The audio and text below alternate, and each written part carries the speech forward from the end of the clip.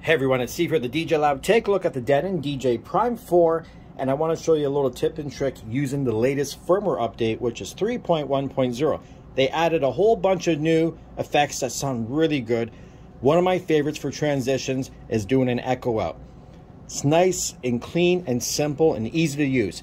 So make sure this is the outgoing track. We got the effect selector 2 for this side. We got echo out.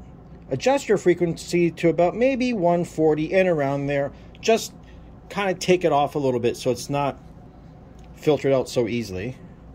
We got up at 4 beats. We got the wet dry all the way. And it's going to be this simple. When I engage this track, when I hit start, I got sync going. I know you guys hate the sync button, but in this case it works out very easily. And you're just going to hit the play and turn on the effect at the same time. Watch this.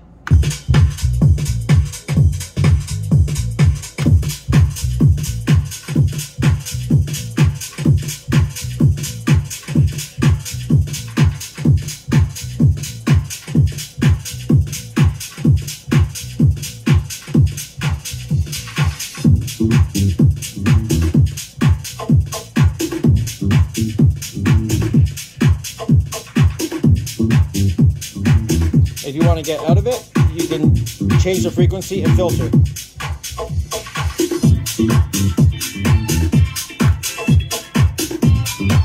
Super simple, super easy. Let me know what you think of it. If you have any tips and tricks yourself on some good transitions, feel free to drop them in the comments. Talk to you all soon.